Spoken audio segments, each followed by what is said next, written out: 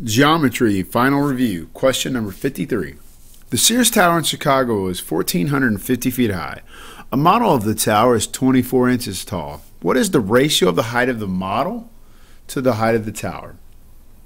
So the first thing we got to realize is asking the ratio from the model to the tower. So we'll set up like that. Okay, the next thing we got to realize is they're not in the same units of measure. To have a ratio, they have to be in the same units of measure. Well, the model is 24 inches. And we can convert that to feet. 1 foot is 12 inches. So when we do that, the model is 2 feet. The tower itself is 1,450 feet. So now we've got it in the same unit of measure. So it's going to be 2 to 1,450. Okay, now we can divide both sides by 2, and we're going to get 1 to 725. So our answer is A. 54. Solve the proportion. 6 over 8 is equal to 18 over 27. So we can cross multiply, and we can get 18A equals 6 times 27. Divide each side by 18, so A is going to equal 6 times 27, I'm writing it the exact same way, over 18. Well, we can simplify this. I don't have my calculator with me, so 6 goes into 18 3 times. And then 3 goes into 27 9 times. So A is equal to 9. Answer C. 55. All right. 5 over 7 is equal to M over 35.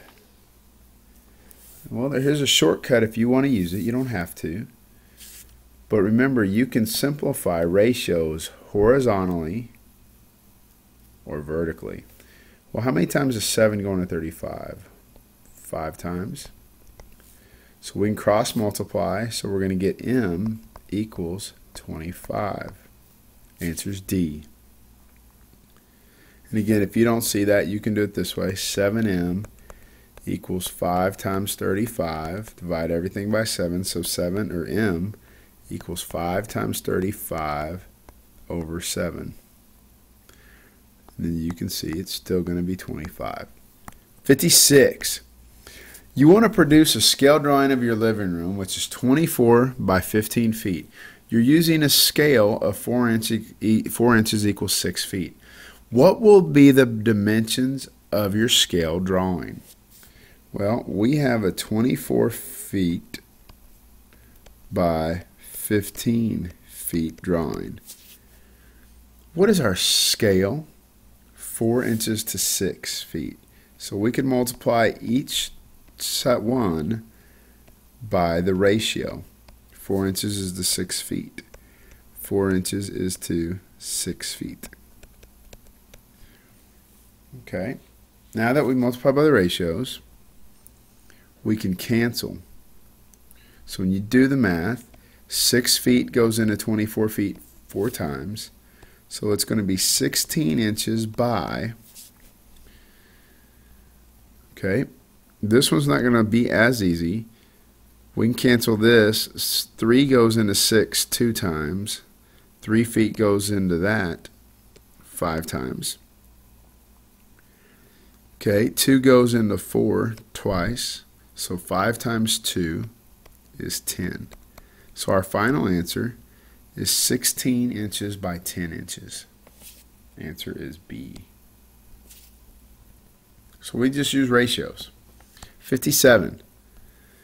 The polygons are similar but not necessarily drawn to scale. So we know AB is similar to DE and BC is similar to EF.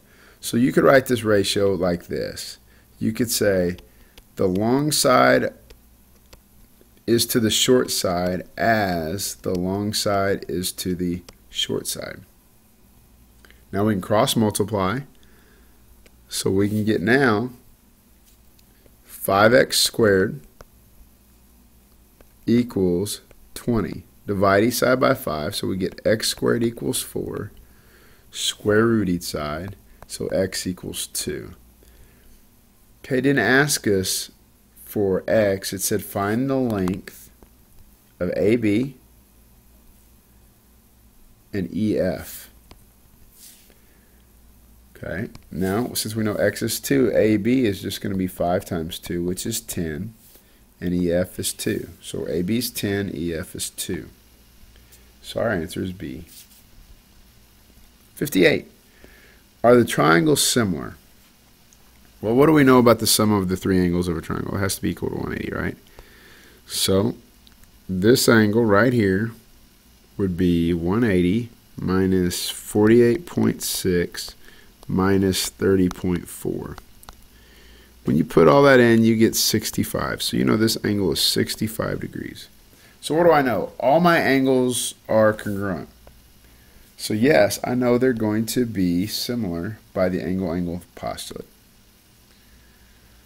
59. State whether the triangles are similar. If so, write the similarity statement or the posture you used. Okay, well, AB is 5 and BC is 5. ON is 7.5, MN is 7.5. So we could say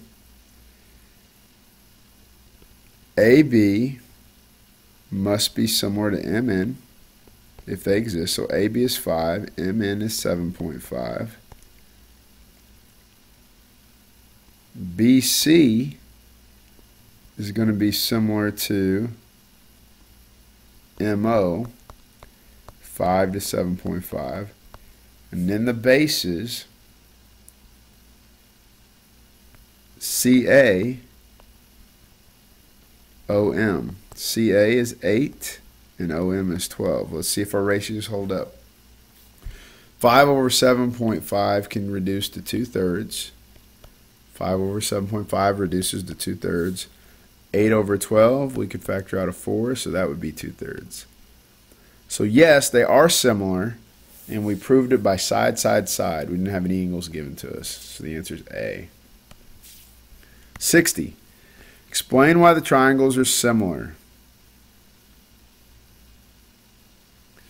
Well, we have this angle is congruent to this angle. We know this angle is congruent to this angle. So we know it's by the angle-angle postulate.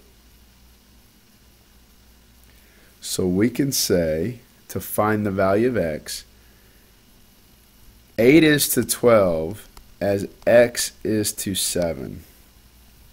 So multiply each side by 7.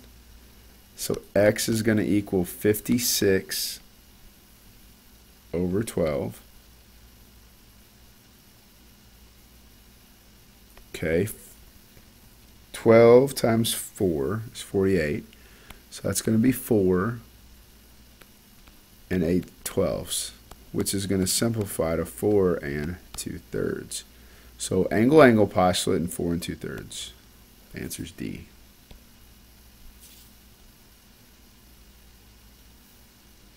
'61. Okay, we know we got similar triangles by angle-angle. So the small base, the base of the small triangle is 8. The side length of the small triangle is 6. So we can say 6 is to 8 as, what's the base of the big triangle? X. Okay, what's the length of the big triangle? 4 plus 6, so 10. So we can cross multiply. So we're going to get 6x equals 80. Okay, divide each side by 6. So x is going to be 13 and 1/3. So we're able to prove it by angle-angle again. 13 1/3. So 61 is B. 62. Use the information in the diagram to determine the height of the tree. Okay, well, we got similar triangles. And one thing we notice is the tree is exactly halfway between the beginning and the building. See how at the bottom we got 120, 120, 144, 144. So if the building's height was 160 and the tree is exactly half the way through, what do you think the tree is going to be? Half of 160? Absolutely, it's going to be 80. Answer is A. But you could do a ratio if you wanted to. The big base of the big triangle is 240. The height of the big triangle is 160. So we can set that equal to the base of the small triangle is 120. And the height of the tree is x. We said we could simplify. So 120 goes into 240 twice. Then 2 goes into 160 80 times. So either way we get x equals 80. The height of the tree is 80. 63. Find the geometric mean of the pair of numbers. Well, the geometric mean is nothing more than the square root of the product. Okay? So we'll get our handy dandy calculator out for this one. So we'll do the square root of 175 times 7. And we get 35. Easy calculator work. Answer C. 64. Find the length of the altitude drawn to the hypotenuse. Okay, there's a couple ways we could do this. You could remember the altitude is nothing more than the geometric mean of the two numbers. Or we can set up the ratio. Look at the middle sized triangle. I'm going to highlight it in yellow for you. Alright, the base is x, or the short side is x, and the long side is 26. Now can we set a ratio for this small triangle? We sure can. Okay, its short side is 5 and its base is x. So we could say x squared equals 26 times 5. So x equals the square root of 26 times 5. So 26 times 5 is 130. So x equals the square root of 130. And that breaks down to 10 times 13. 2 times 5 times 13. So that is simplified as it can be. So the answer is D. 65. Use the side splitter theorem to find x, given that PQ is parallel to BC. Easy ratios here now. 8 is to x as 12 is to 18. Now we can simplify. 4 goes into 8 twice, 4 goes into 12 3 times, 3 goes into 18 6. So x is going to equal 12. The answer is A. 66. Solve for x.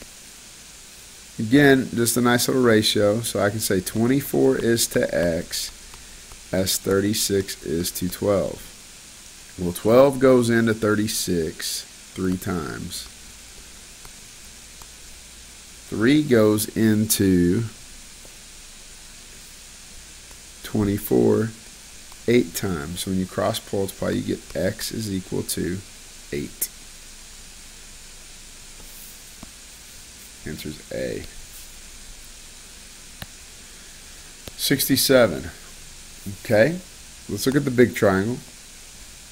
Base to hypotenuse. So we're going to go short side to hypotenuse. So it's x is to 9. Okay, let's look at the small triangle. Short side to hypotenuse. Short side was 4, the hypotenuse was x. So we're going to cross multiply.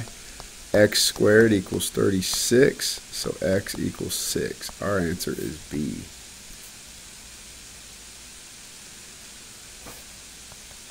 Our next question, 68. Find x to the nearest 10. Okay, so we know we have a ratio. So we can say 8.3 is to x as 6.7 is to 11.6. That's easy calculator work for us. So we're going to cross multiply 8.3 times 11.6. So we're going to get 6.7x equals 96.28. So we're going to divide that 96.28 by 6.7. And we're going to get 14.437. So x equals 14.4. Or actually 37. We're going to round up to b.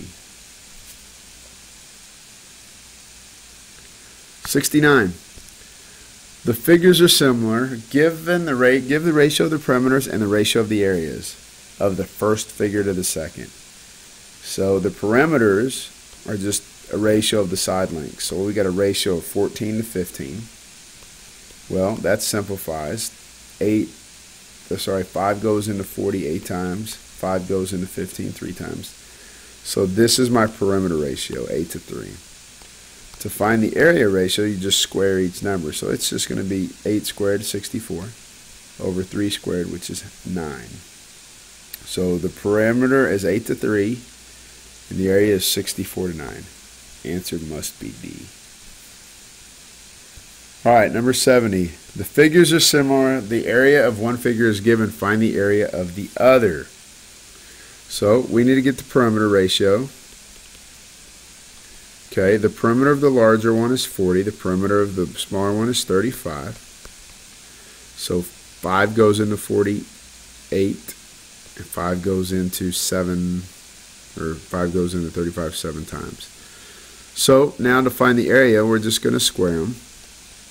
The ratio of the area is just going to be 64 to 49. Okay, we just squared those. That makes sense? Now, we know the area of the big one. The area of the big one is 1589. So what we don't know is the area of the small one. So now we're just going to set those ratios equal to each other. We're going to cross multiply. So I'm going to get 64x equals 49 times 1589.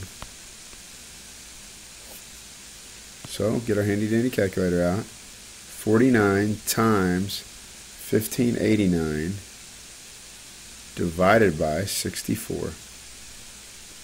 1216. X equals 1216 and some change. So the answer is A. Okay, last one for this part, number 71. Area of the smaller trapezoid is 558, so we need to find the area of the larger one. So our ratios are 24 is to 57.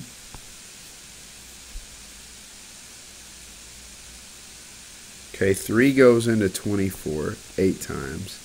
3 goes into 57 19 times. So there's my ratio of perimeters. To find my ratio of areas, I have to square those. So 8 squared is 64. Okay, 19 squared is 361. So 64 is to 361. Okay, I'm given the area of the smaller trapezoid of 558. So I don't know the big trapezoid. So we cross multiply. So I'm going to get 64x is equal to 361 times 558. Calculator work. 361 times 558 divided by 64. 3147. So x equals 3147. Our answer is A. Okay, that concludes these questions.